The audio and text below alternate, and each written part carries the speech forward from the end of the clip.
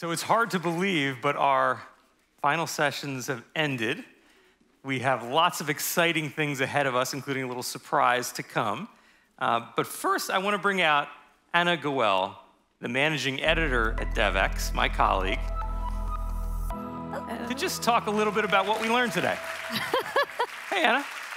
Hello everyone. Hi, Raj. This is your first Devex World. It is my first Devex World. I am coming up on all of 3 months here, so it has been quite a whirlwind. It has been quite a day, a lot of learning. I learned that a lot of people like coming to Devex World, and I can certainly see why. It didn't come as any surprise to me of how knowledgeable all of the speakers are and knowing their fields inside out. I think what stood out for me was the passion and optimism in spite of the daily unfortunate headlines that we're all overwhelmed with.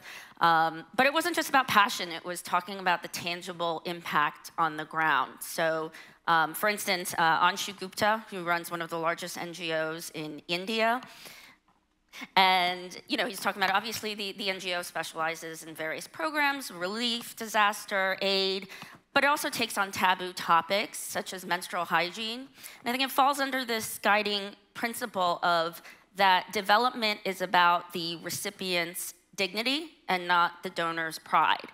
And I felt like that really resonated because so much of what we're talking about and exploring is localization and the need to empower local actors. So that really resonated. That's a fantastic insight. And I wonder, as you think about our pipeline of news stories we will be covering, because of course Devex World is an important event for us, but we have an active newsroom that Anna leads, writing stories every day, newsletters and the rest.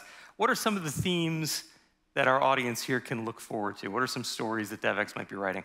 I think it's about trying to get behind the scenes of what we've talked about is these overlapping crises. I mean, we talked often about conflict and climate change, but now we've got pandemic, fuel, inflation, debt, food, which might overtake a still raging pandemic in the developing world. So it's about kind of going behind the headlines and looking at how institutions and development organizations will adapt, evolve, and taking a critical eye to where they're going to be, where they are falling short. So one of the things we've tried to emphasize today, if you've missed it, it's not for lack of our trying, is that all of you should subscribe to Devex Pro, which is our premium news subscription that we put a lot of time and effort and energy into.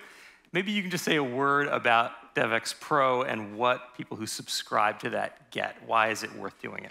Well, first of all, you always get a wide range of news articles, but Devex Pro really goes into this in-depth analysis, and it's really key for anyone who is a business development professional to get those kind of key insights, to know who's who's doing what in the industry, and of course for the funding information. These are key details to keep your organization going.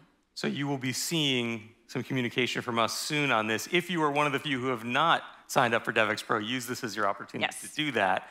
I also wanted to use this chance to mention the calendar of events we have coming up beyond Devex World, our flagship event. Yeah. Give us a sense, Anna, of what are some of the things that people can look forward to? So we have a lot coming up. I can't believe it's already July. We will be at UNGA in September. We have the Future of Development Finance in October. And that's in London? Yes. COP in Egypt in November. And then going right into the new year, Prescription for Progress, and many more. And many more. Our coverage that will of keep Davos our in very January. good events team busy. There is lots to do. Our small but mighty newsroom is at all of these events, and we welcome you to join us at the many side events and dinners and conferences like this one that we host. None of which would be possible without our incredible sponsors, and I want to thank them again. And we will get a chance, hopefully, to thank them in person and all of you at the reception, which is coming up soon.